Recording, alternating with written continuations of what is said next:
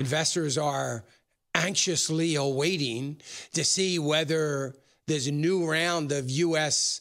tariffs on Chinese consumer goods will take effect.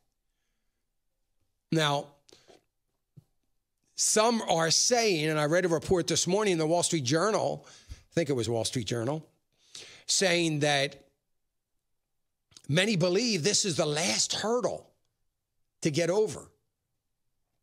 Do we have a hurdle? I mean, what has been the hurdle? We're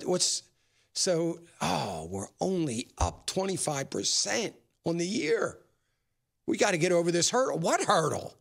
Anyway, that's what they're saying. I don't know what they mean. I don't know if they mean, well, if we get this done, we're really going to move forward. We're up 25%. That's good. That's great. But some are saying it's a hurdle that we've got to get over. It is a hurdle when it comes to U.S.-China trade, but it's not a hurdle when it comes to the U.S. stock market. That is for sure.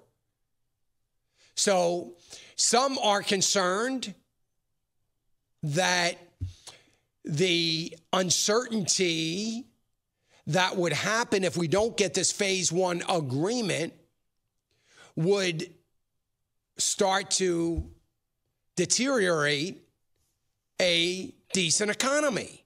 I don't think so. Why would it? It hasn't yet.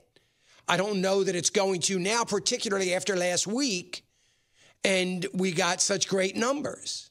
Now, a few analysts are projecting a rise in inflation that is going to challenge consumers.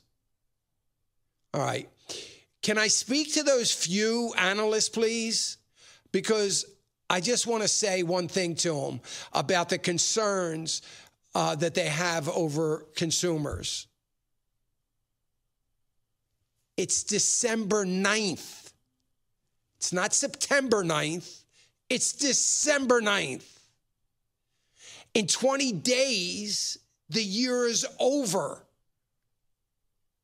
And you're concerned about the consumer? Really? We're seeing about as healthy a consumer as we've ever seen. And I don't know that you need to be all that concerned about it. It's ridiculous, to be honest with you, because whether you see the retail sales numbers that are coming out Friday, nothing's going to change that. This is a November number. It's already a done deal.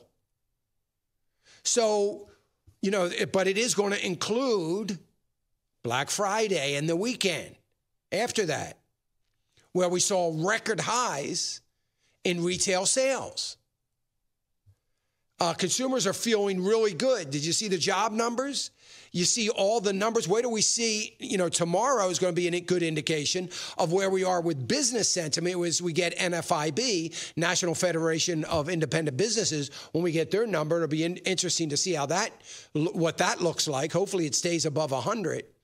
But either way, consumers are good, so I don't think we have a whole lot to worry about along those lines. Hey, remember to click the subscribe button right here on the screen.